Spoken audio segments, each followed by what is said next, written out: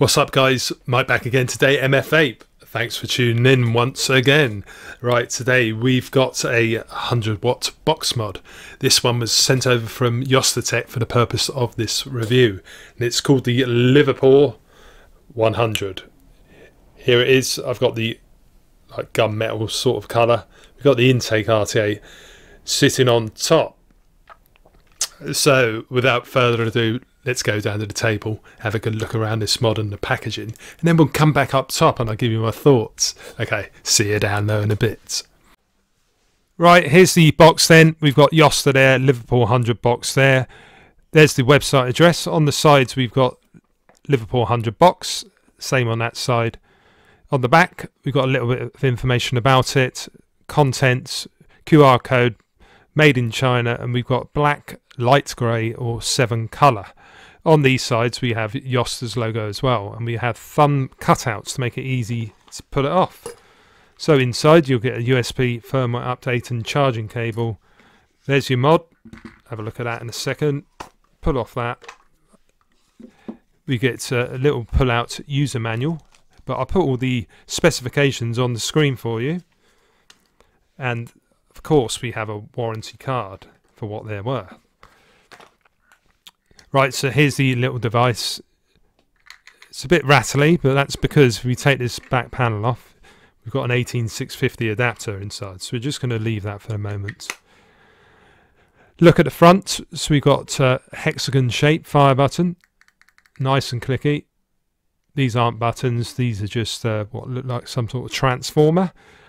We've got LED display lights here, and it also comes through here as well. Up and down buttons, nice click to them as well. Not raised as much as the fire button, but they're there. We've got the USB port around there, Livepor 100 on the side. So feels really nice, this one. It's got a little bit of weight to it. I believe it's made out of a zinc alloy. Look at the bottom, designed by Yosta. We've got battery venting slots in here and a couple of Phillips screws. On top, sprung loaded 510 pin. Quite a narrow pin on this one as well, which is good. Really long throw and very easy to move. I've had no trouble with it connecting with anything. We do have the Yosta brand in there, and we've got a little indentation on the top and bottom as well as on these sides. So no rough edges. It's really smooth, feels very nice in the hand. It really fits like a glove, this one. So we got magnets that hold the door on. Now this goes particular way round. I think it will work both way rounds, but we do have the logo, so I tend to have it with it up. Look inside there. Right, this is annoying because the polarities, you can just about see it, but it's in clear, transparent basically. So it took me a few minutes to work out where they actual were. I thought it might have been on here, but Yosta said you should have had that in black on here and white on here, so it just makes life a little bit easier. So it will fit your 21700s. We'll put one in now. Here is the Samsung 30T, 3000 milliamp hour, 35 amp continuous discharge. So plug it in like so. So that's that. If you want to put an 18650 in, here's a 20S. I wouldn't normally use a 20S because these are really for your mechanical mods, but presume that's going to be on the positive. See what happens. Will it work? Yeah, it's coming on. So that fits in there nicely, no battery rattle or anything. Put this back in, and there we go. So it turns itself on, and then you're presented with this light display, and we'll go on to this in a minute, but basically I don't think you can turn this off, and I haven't managed to do it anyway. So we're just going to put a little ATI on here. We'll just look at the display first. Oh, it's so annoying. But we've got a lovely display. We've got on the top, we have, what does that say? Power, 62.5 there.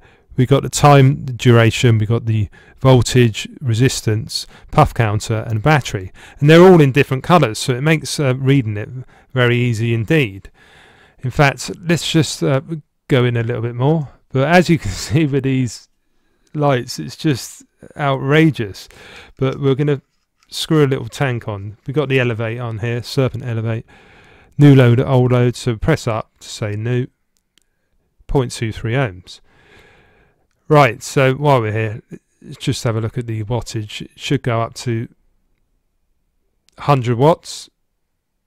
There you go, round robin's back to 5, so always good to see a round robin. But there you can see a better look at the screen, and it's starting to do its light display again.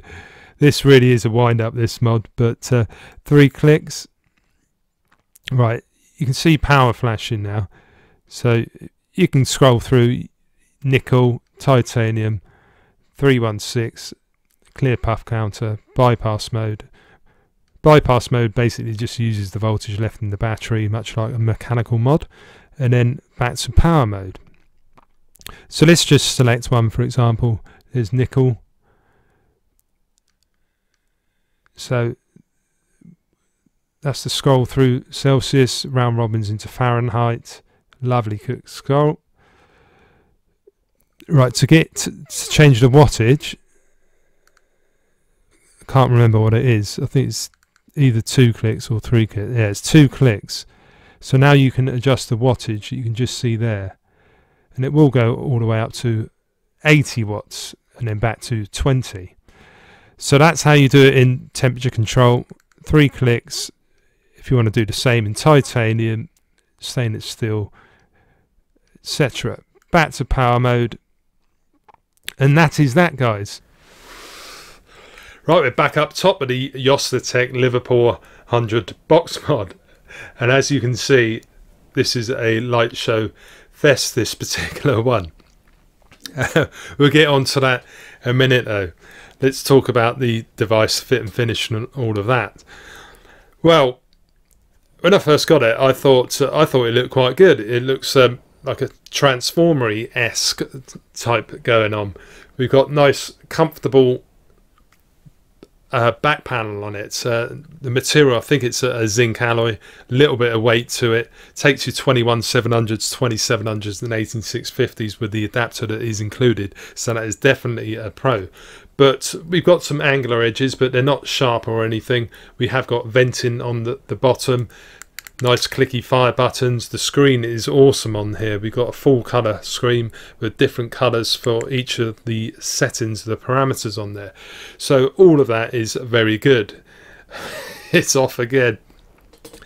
But I'm going to have to get on to the biggest card that this particular device has got. It basically, as soon as you touch a button, it starts doing a light show, and you can't do anything about it.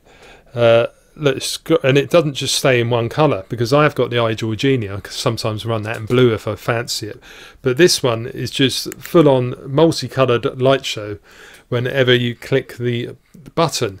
And I tried my hardest to find out how to turn it off. I looked through the manual, went through all the settings, tried to do different permutations, and I couldn't figure how to do it. So yes, Yosta, if this can indeed, I did email them, but obviously with Chinese New Year and everything, I haven't had a response. But you really need to put an off switch to that light show that's on this particular mod, because it really is off-putting. And yeah, but anyway, that aside, what about the performance and the rest of it? Like I said already, the fire button's nice and clicky, and the parameter buttons are easy to locate as well. I've had no issues with them. They're not as protruding as maybe they could be, but no real dramas with it.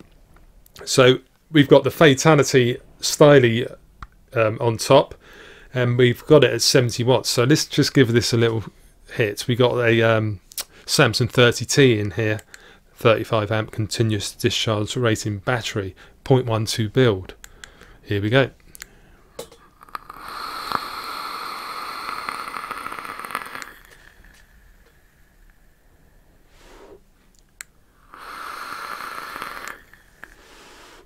This tank is awesome, by the way. Right, that's 70 watts. Hits really hard, this one.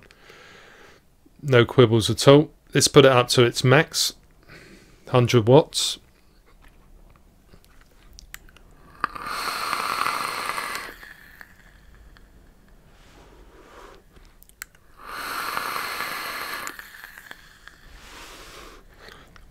Now, I haven't got too many single battery mods. And I've got the top side, that's a 90 watt mod, but this is the first one I've got that goes up to 100, and I actually do believe it's getting quite close to that, because that really is quite a hard hit on the fatality. I've been rocking this with mount-to-lung tanks as well, around 20 watts. Let's just put one on there just to show you what it looks like, because the fatality is a bit too big for it, really. Really, the most you're going to get on here is, I think a 26 will go on it. We'll just try the All Vape dual tank. That's a 26.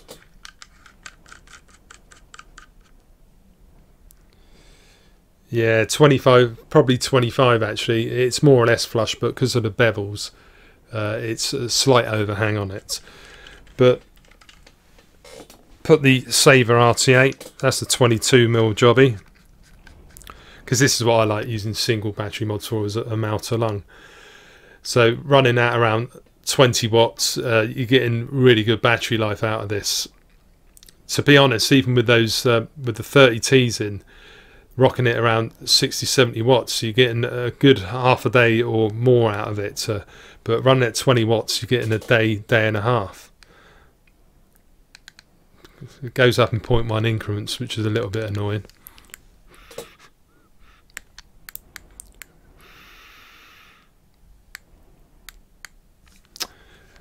It still thinks I've got a 0.12 build on it. Let's try that again. Right, new load. Let's press the right button this time. 1.060.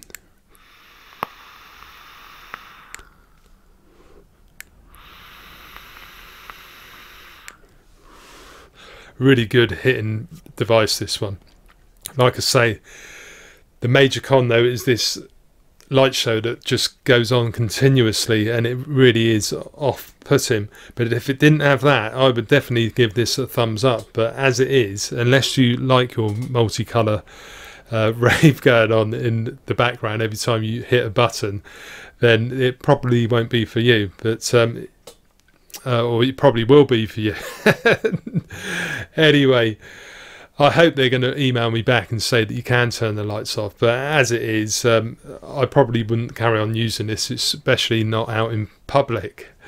So if you did enjoy the review, guys, please give it a little thumbs up. And if you're new to the channel, consider subscribing too, and make sure you hit the little bell notification. You'll be notified of all my latest videos. Now, I've got my own website too. It's mf8.co.uk, and you can also find me on Facebook, Instagram and Twitter. So until next time, I'll catch you all again very soon. Okay, cheers.